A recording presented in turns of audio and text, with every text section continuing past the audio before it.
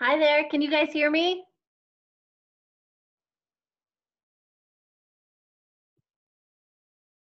Hello, can I hear you? Yeah, we were muted. I hear you now. Does that look okay for you, Vanessa? Yeah. Yeah, Yeah. Okay. And can you hear him okay?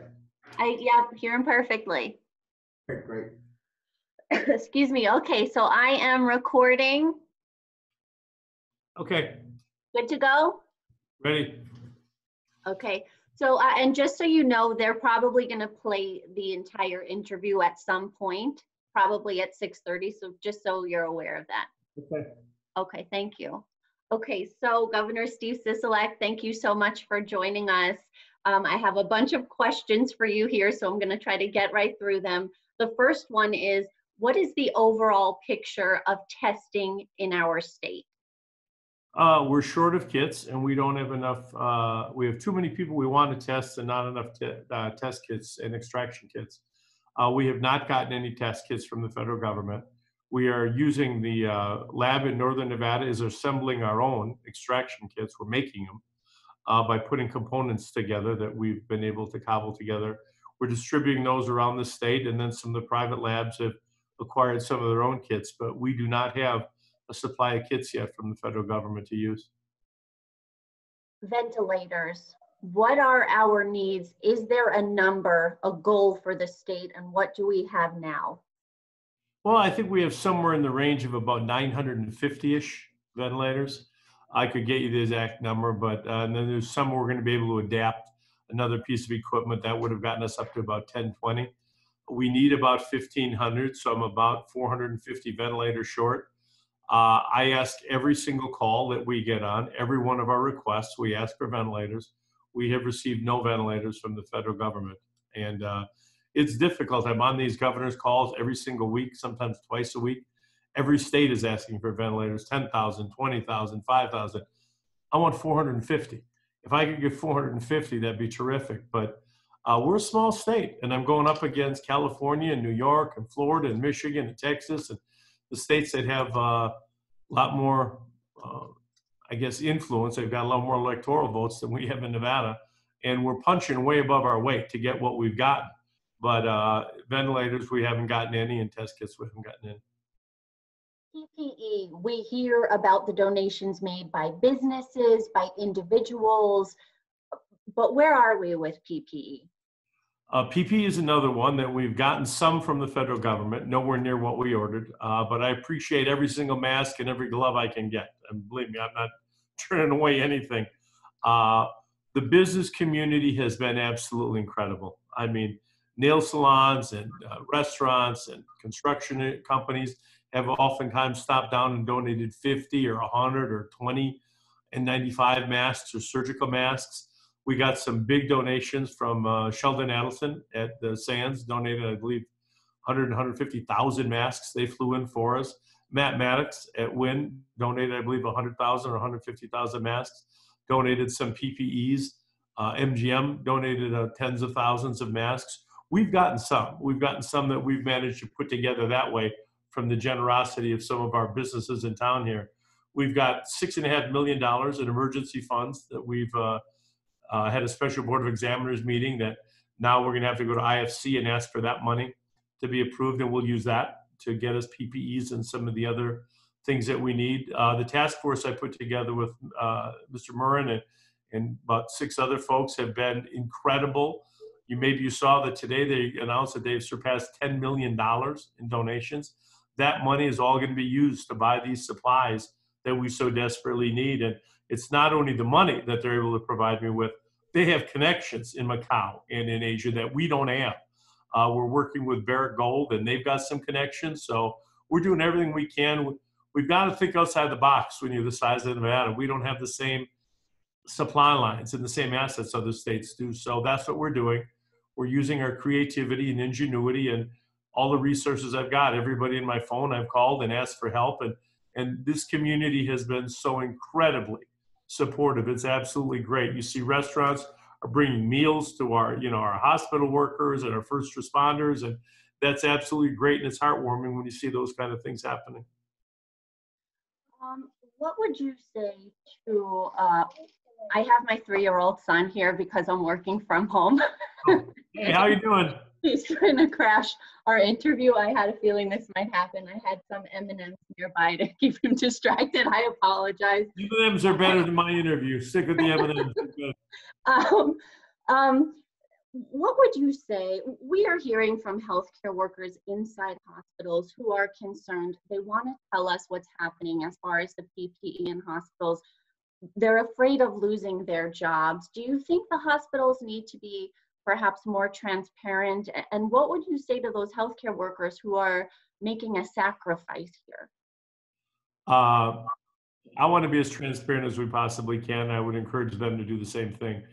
Well, the first thing I'd say to the healthcare workers that you're talking about is thank you.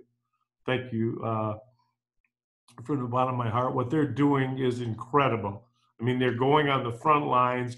Oftentimes, they can't sleep in the same bedroom as their spouse or sleep in the garage or another part of the home to avoid giving, if they are impacted with the COVID-19, to not spread it to their family members.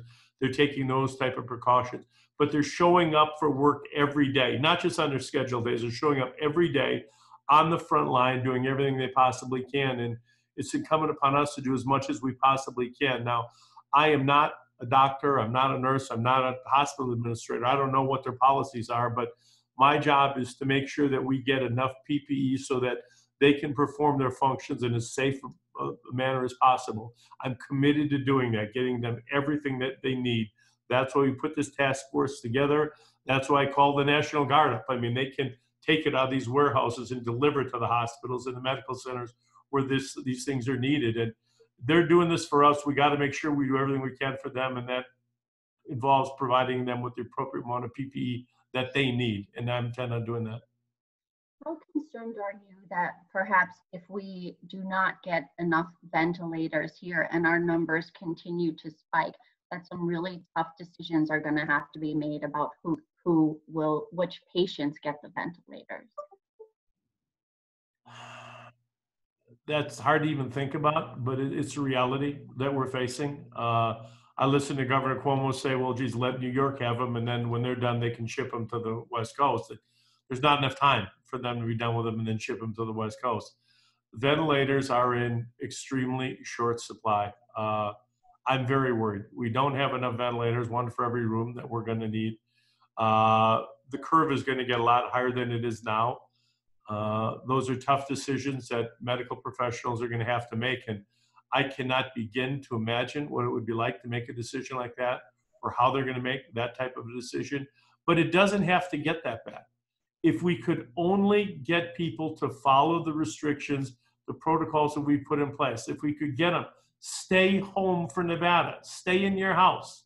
I mean, when you go out, don't go out to groups of 10 or more. I mean, keep 6 feet away from everybody when the grocery store.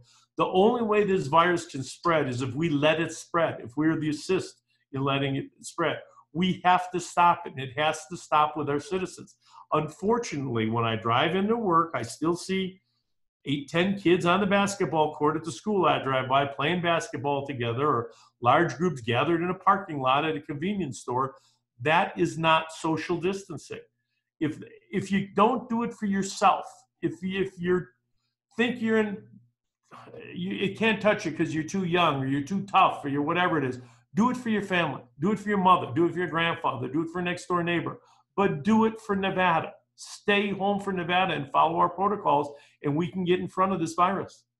Are you considering stricter enforcement? If people don't listen and don't follow the protocols that we've set in place, I have no choice but to do more along the line of enforcement. I have no choice. I'm not getting a lot of sleep anymore. I mean, shut off the lights on Las Vegas Boulevard.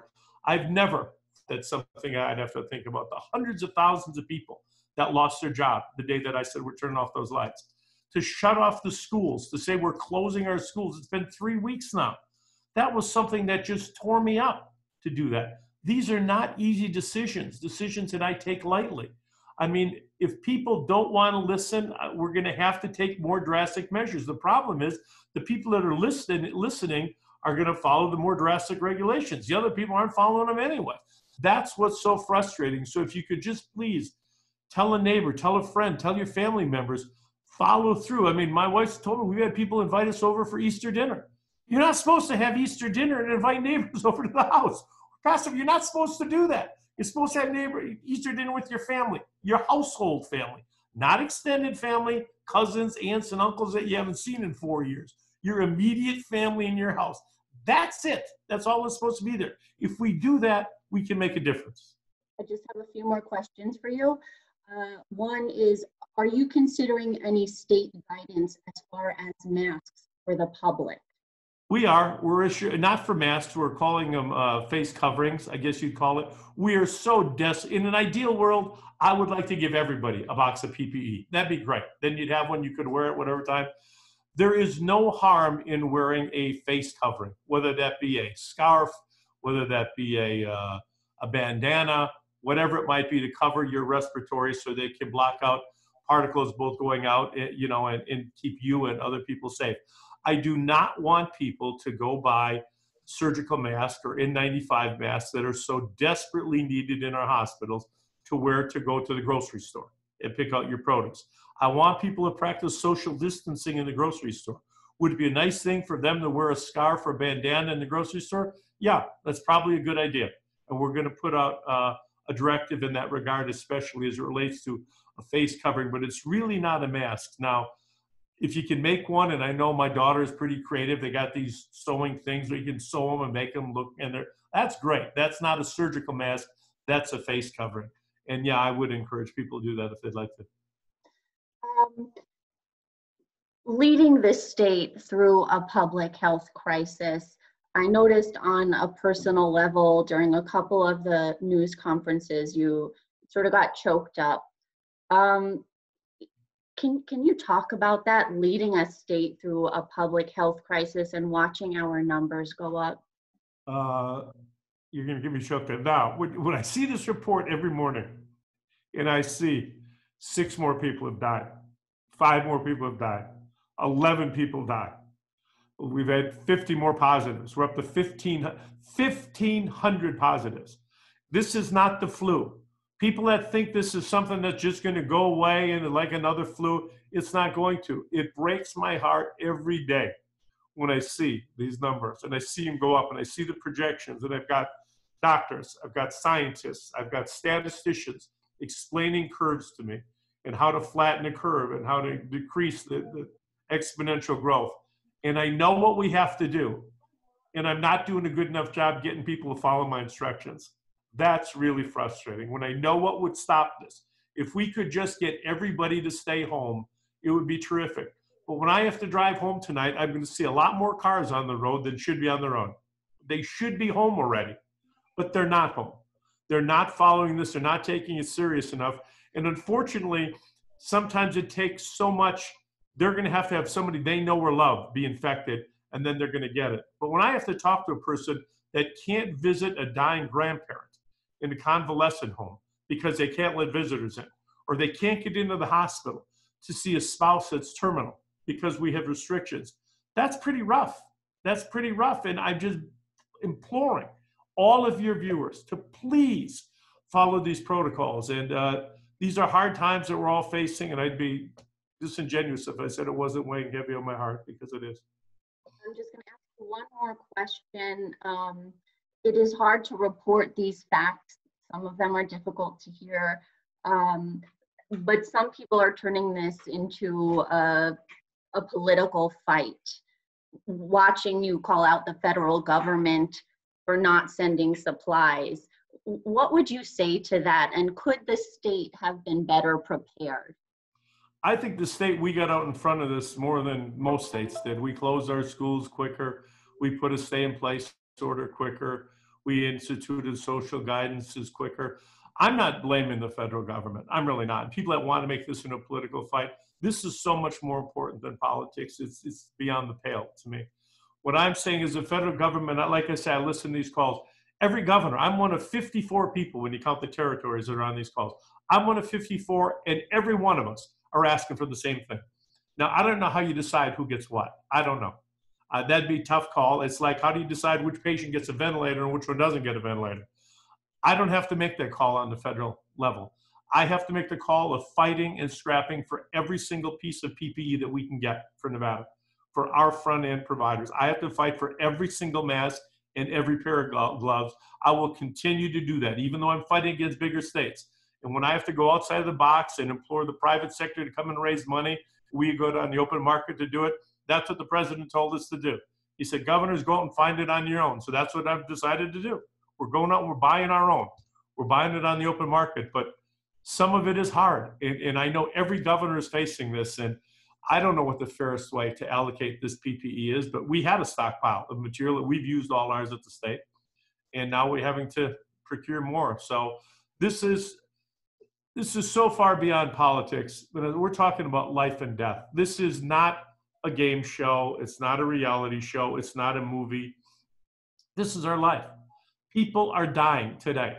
We're going to have more people die tomorrow and more people die on Sunday.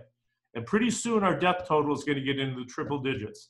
And if that's what it takes, I do not understand what it's going to take to get people to understand just how serious and how important this is. And I'm pleading with your viewers. I'm begging them, please take us serious and stay home. We can stop this if we stop it ourselves. Is there anything you want to add? No, I appreciate the opportunity. Just please stay home for Nevada. Okay, thank you so much. Thank you. Appreciate it.